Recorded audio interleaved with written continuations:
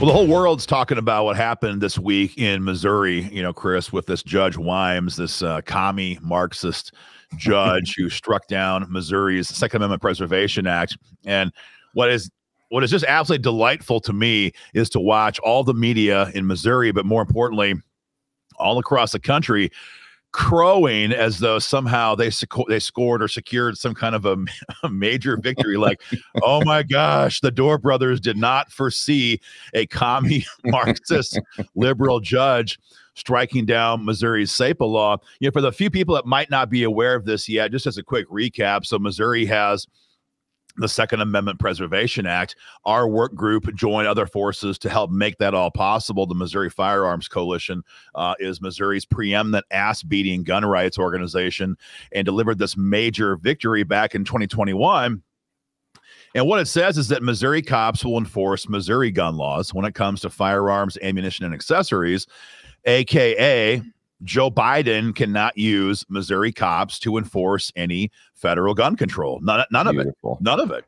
And this is not an idea that we exclusively dreamed up. This comes from the Constitution. This comes from Supreme Court precedent. The idea of the states giving the middle finger, to the federal government is a long and storied history in the stories of American patriotism. It ripped right out of the Federalist Papers originally. Exactly. And so I think that for a lot of people who are perhaps newer to the SAPA fight, this is kind of a new concept, but this is not new. It's not new in America. And frankly, it's not new for us and what's happening right now today.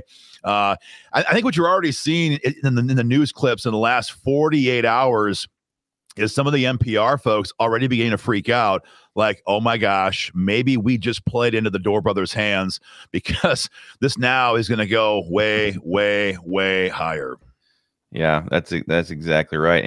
And for them to sit there and think that we are somehow shut down by this leftist opinion of a left-wing activist judge, it's pretty funny. I would say that this is a recent development with this whole idea of anti-commandeering, because it's finally being applied to the issue of the Second Amendment. But the problem is our country has had to go all the way over the edge, as it were, towards gun control before the demand for this kind of legislation would be appropriate, would arise, would be supported by the grassroots. And that's exactly where we are right now. Yeah, that's a good point. We had to have a tyrant wicked enough, evil enough, demented enough to have a need for this in the first place. And obvious enough, one that's willing to stand there and say the foolish things that they are saying right now. Right. That's a good point. So what's great, though, is that our founding fathers anticipated all of this. And they knew that anytime you have a massive country with, whether it's a king, whether it's a president, whether it's any other form of government, eventually there is the risk that that person or that structure becomes tyrannical against its own citizens. And they knew this was a possibility. That's why they gave us the idea of the sovereign states, which of that state conglomeration, the federal government was born. It is not the other way around for those who are watching. For all the NPR pinkos who are watching right now, we don't care what you were taught in school, because what you were taught came from a bunch of fellow communists themselves who hate this country. They want you to believe that the states are birthed from the feds, and it's the exact opposite. And our founders knew this. And like you said, this was the most unfortunately, we had to get to a point where we have a federal government that's so out of control. There is now a need for the states to consider, what can we do? What can we do?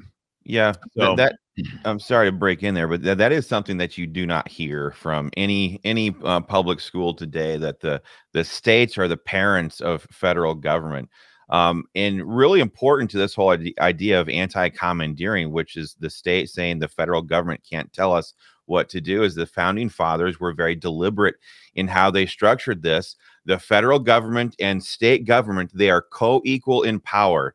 Neither one can tell the other one what to do, and and vice versa, obviously. So co-equal power from the state to the federal government, that's the powerful basis, the foundation on which this is built.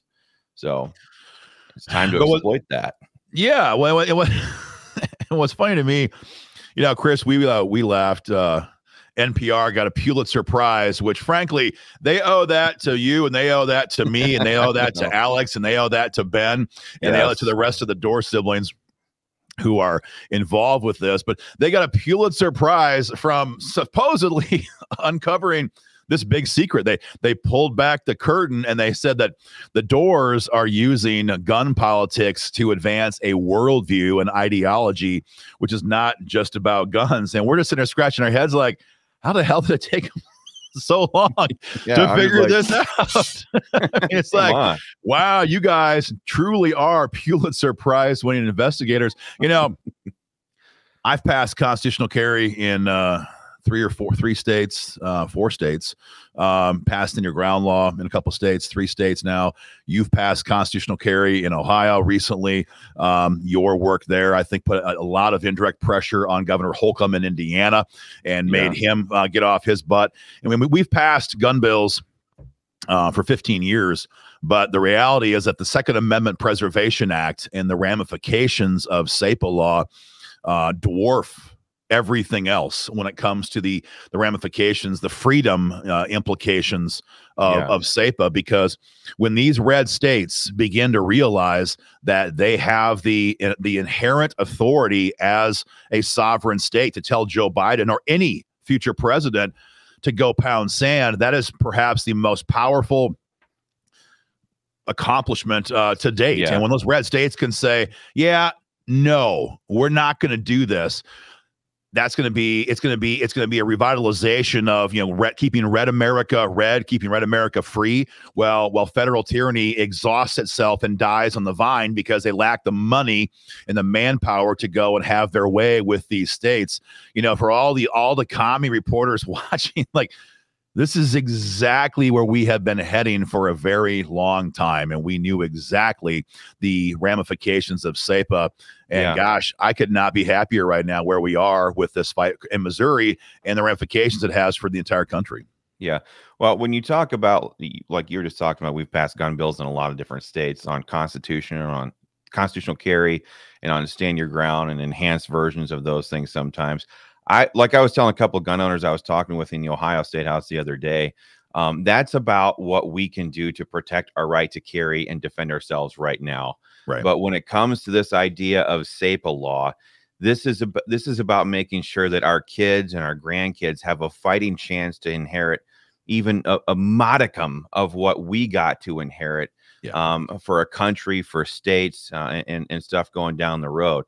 And, when we were explaining the power of SAPA to some legislators in the Ohio State House, for example, a couple of days ago, once the light bulb went off in their heads, and this is explicitly, this is the meat and potatoes of what we're trying to do right now with this SAPA issue on the issue of gun rights. We're trying to get these light bulbs to go off, because what happened with this one legislator was, so I understand. Okay, so we can do this on this issue of gun rights. Yep. But what does that mean for all of these other issues that we're experiencing right now with this federal overreach? Are you saying that this 10th Amendment doctrine, this anti-commandeering doctrine, can be used on all these other things? We as a state legislature can do that? And we're like, exactly. Bingo. Exactly. It's exactly what we Dorr Brothers are trying to do.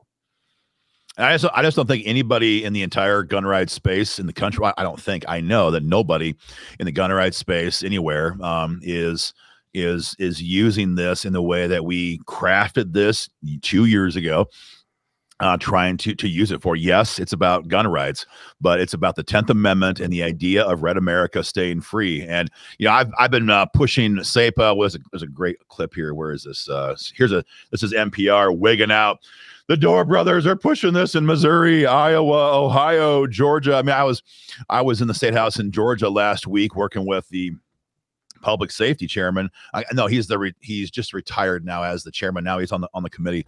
But I explained to him, I was like, the ramifications of this put everything else you've accomplished, in terms of advancing gun rights in Georgia to shame. And I was like, you're 70, 75, whatever you are. I was like, no offense to you. You're not going to be around for forever. But as to your point, Chris, I said, this is what you do today to give your grandkids the freedom that you've enjoyed for the last 70, 75 years of your life. And to be totally honest, even people who are not very,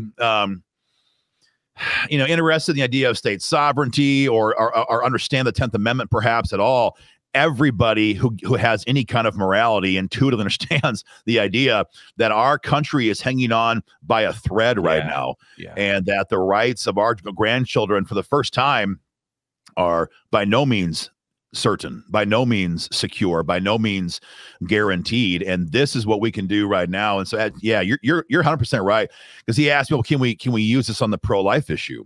Oh, yeah. I was like, bro, they already are in Texas. It's already happening. Others have said, can we use this to defeat a future, masking mandate or future other restrictions and any type of restrictions from the federal? The answer is yes. Because common core education standards, Medicaid expansion, all of these different things that are coming down, that are being crammed down the state's throats. A lot of these state legislators, I've been to these legislative conferences before back in my previous time as a legislative aide. A lot of these legislators have no idea of the tools and of the power that they have as members of a General Assembly, and that body unified together on this issue would be able to turn some of these states around that are headed in god-awful direction. I know so many gun owners look at states like California, Illinois, New York, Washington State, and Illinois, and they think, oh my gosh, everything that I see there is only 10 years away from here in my state. Well, you know what? The reason why those states get progressively worse and some of these states are turning from red to purple to blue is because these general assemblies are not fighting back with the tools that they have. That's why we're trying to get this stuff implemented, enshrined, and being used by these state legislatures right now. So. It's almost like this was scripted. Ding. So that's where we are today then right now. So this is Judge Brian Wimes. This is Judge Wimes from Kansas City. Judge Wimes was appointed. I have a clip here somewhere. Appointed by Barack Obama, the OG Marxist president, at least in my lifetime. Yes. And, we were both there, Chris, we were both there for oral arguments last July. The guy was July 6th, I think it was. J6, the other J6. An absolute out of control activist judge. He all but came across the bench at the state of Missouri's legal counsel, who was there to defend Missouri's SAPA law. And he made it abundantly clear that there was no way in heck he was going to uphold SAPA law. And we knew from that day that our chances were between 0 and 0% that it would survive. And we walked out of that court. I remember looking over at now Congressman Burleson, who was there with us, who was the Senate sponsor, and then Jared Taylor, who was the House sponsor. And I was like, boys, that's a victory. And they looked over and said, man, he's pretty rough. And I was like, nah, dude, he's going to strike it down. And that means that far from SAPA being limited to a one-off fight in Missouri, we now have a chance to explode the idea of SAPA, of the Second Amendment, but more importantly, as we said now, 10th Amendment and state sovereignty all across the country. And now that's going to happen. So for those who are watching and have some of the timing questions, yes, Judge Wimes has issued his opinion, and that's all it is. It's an opinion. And he is, for those who aren't aware of the federal court process, he is the lowest rung on the federal bench. So you have your district court judge, you have your circuit court judges, then you have your United States Supreme Court way up here on top. Right. And so this is an opinion from the lowest rung on the ladder, and he struck down SAPA law. But I was talking to our lawyers yesterday about this, and they said, well, what's amazing about his opinion is that he never talks about anti-commandeering, which is the heart and soul of the law. He did not find fault with that. He never mentioned it at all. And he never mentioned any of the voluminous Supreme Court precedent. So when this bad boy gets appealed now to the 8th Circuit, we have massive guns to fire in the appellate process, because this guy never mentioned the dual underpinnings of Missouri's SAPA law, the idea of federalism expressed through anti-commandeering and all. I mean, the Supreme Court precedent is not just like anecdotal. The Prince case in 97 specifically says that President Clinton could not force the sheriffs across America to enforce the his gun, the Brady bill, the gun control bill. Yeah. It's not just like we have a similar theory that we have rulings on. We have specific gun cases. None of that was talked about in this decision. And so I just I think that if you're Merrick Garland and you're Joe Biden, you're sitting there in your little war room. Of course, these are the most effeminate men to ever run, the law enforcement agencies in this country. So war room might be a stretch, but they had a choice to make, and they could have chosen to let Missouri ride and let it go, or they had to choose to be the tyrants that they are and say, we cannot risk the idea of these red states getting the moxie to tell us to go pound sand. At the end of the day, there was no choice. These tyrants are determined. They have to have the manpower of in-state law enforcement, so they had no choice. But in doing so, God, they took the bait, hook, line, and sinker. Yeah, when reading through his opinion a little bit, it looks like he was concerned with some of the preamble language more than he was with the actual substance of the bill. And since we're trying to move this bill right now in the Ohio General Assembly, for example, which is in the 6th U.S. Circuit Court District, it's kind of handy that we have this opinion now because we can tweak our language and get it even better. And if this thing is going to the Supreme Court, he just tipped his hand. I remember being in that courtroom and thinking to myself, so this guy's appointed by Obama. Is he going to be a classic liberal, or is he going to be an activist liberal? Because we've had anti-commandeering doctrine rulings before by liberal court justices, Sotomayor, for example. So that was the only question while we sat there. Is this guy gonna put handcuffs on us and give us the win right away from the outset, or is he going to do America a great big fat solid and bump this thing up all the way to circuit court? And that's exactly what he did. It's what we call in the old fishing business is called hook, line, and sinker. Yeah, and they just had no choice. Tyrants are going to tyrant. Exactly. And they had no choice. But again, in doing so, man, they fell for it all the way. So from here, we have spoken already with Attorney General Bailey in Missouri.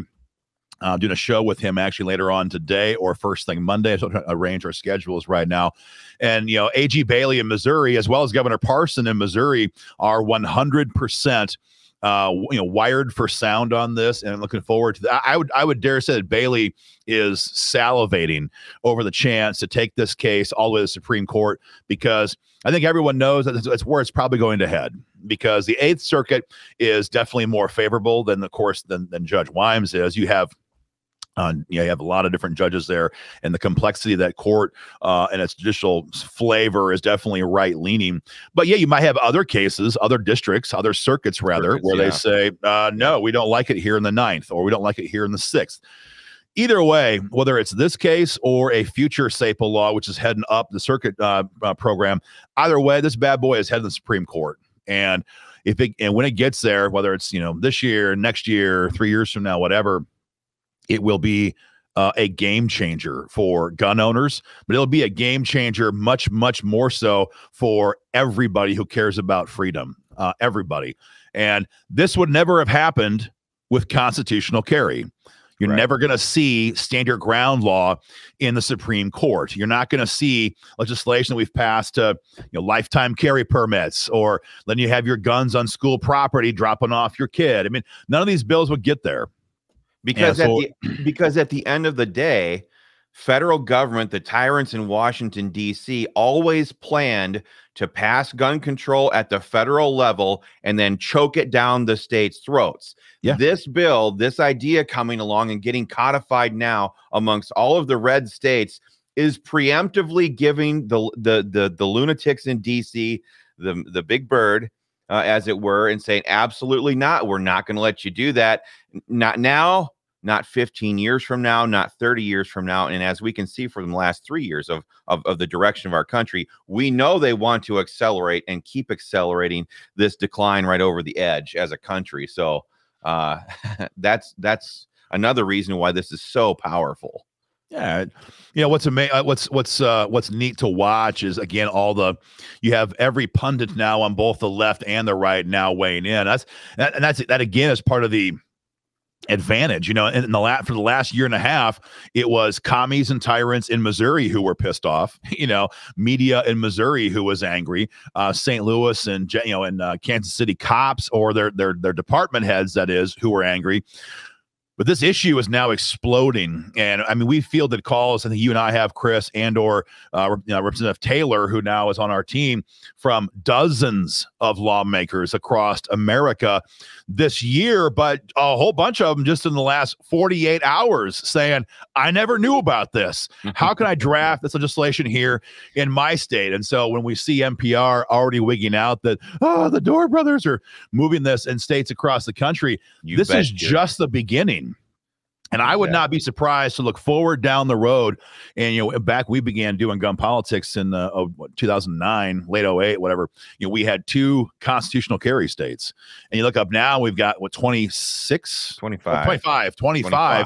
constitutional carry states. Well, that was great. But the fight for SAPA and the ramifications here are as high or higher. We might look forward 10 years from now and see 20, 25 SAPA states too. And if we do that, that will, and we as in collective gun owners, if we accomplish that together, that will do more to keep America free than anything else I can possibly think of, short of pulling all of our kids out of public schools and giving them an actual dose of truth and justice and righteousness and morality. But from a political standpoint, nothing more I could think of that could accomplish more to protect the integrity of our country than having SAPA be mainstream in red America. Yep, preach it. I like to think of it in this term. It's kind of like castrating Washington, D.C. when it comes to gun control. They can't do anything if this gets on the books all over the country. Like you said, Aaron, we went from 2 to 26 25 constitutional carry states. I think Florida is going to join them here very shortly. In 2006, it was the first year that Stand Your Ground law passed in the state of Florida. And then all of a sudden, boom, a couple years later, now we have 37, 38 Stand Your Ground law states.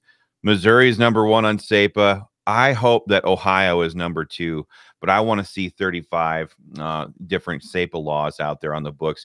If it does that, if we can accomplish that, we can totally destroy, we can neuter the entire gun control agenda out of Washington, D.C. And that's just on guns. Again, when I think of, like you just said, one of the things that you could best do to preserve freedom is to yank your kids out of government school. I think SAPA can be used on the education system in America by the states. I think it can be used to push back against the medical tyranny that we're seeing out of Washington, D.C.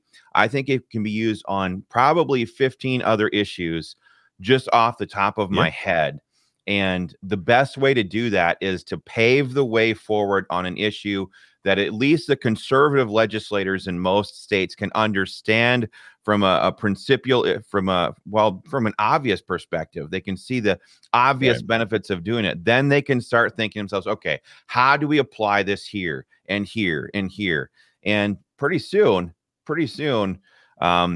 Washington, D.C. is undone in their agenda for these red states, which they have no plan on coexisting with peacefully. Well, this is the way we fight back. Well, that's one of the you use the word peacefully. I was talking to an old lifetime member of the Missouri Firearms Coalition a couple weeks ago who did a lot to help bankroll our fight to pass SAPA in 2021.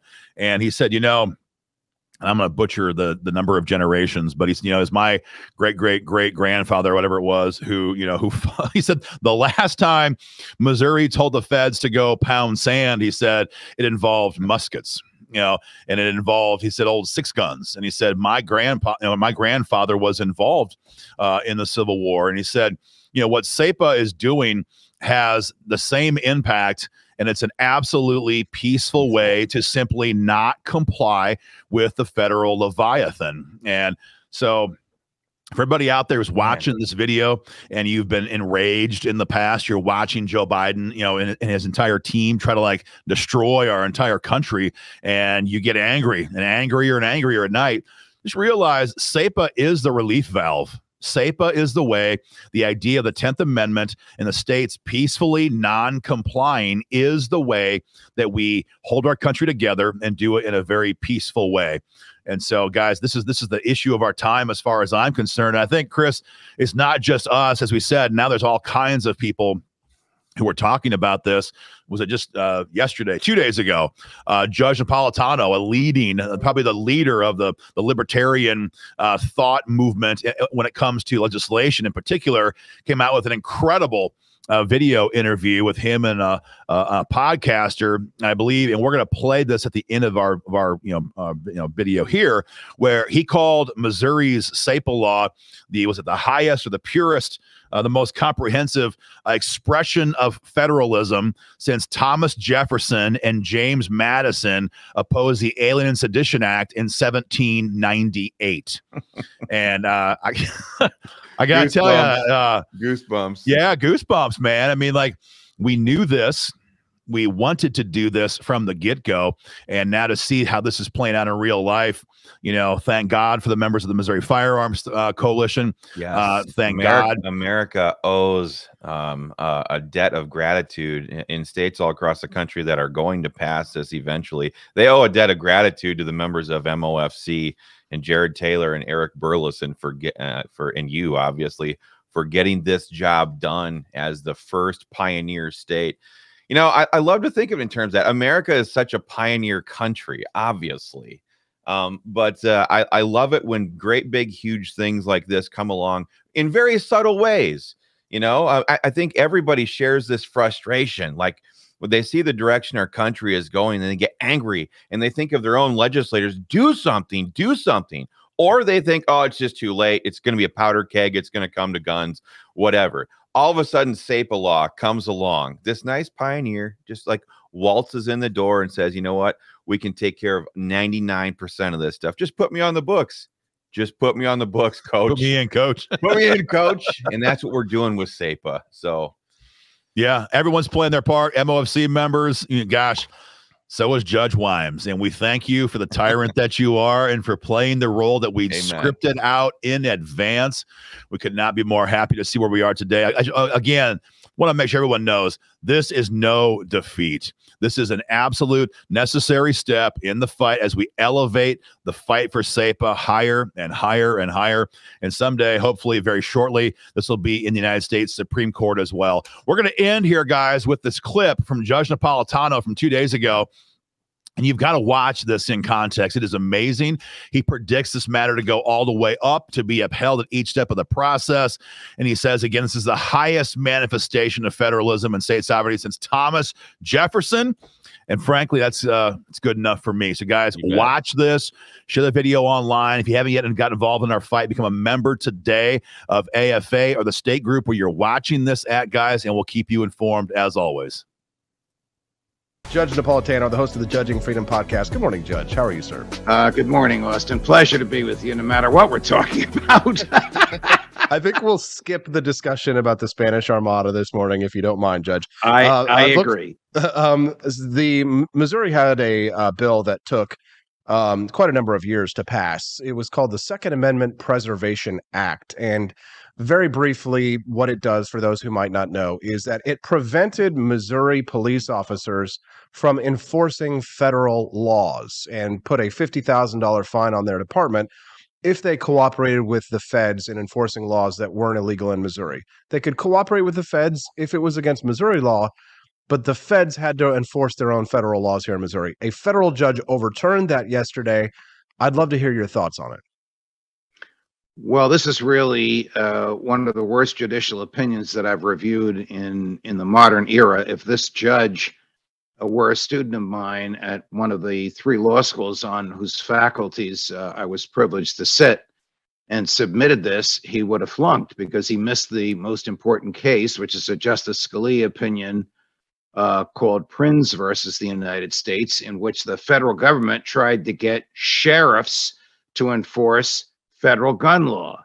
And the sheriff of Phoenix, Arizona, last name Prinz at the time, challenged that statute, and the Supreme Court said, you can't do it. The feds can't commandeer, Justice Scalia's phrase, local and state law enforcement to enforce federal law. The feds want to enact a federal law and they want it enforced. Let them go ahead and enforce it.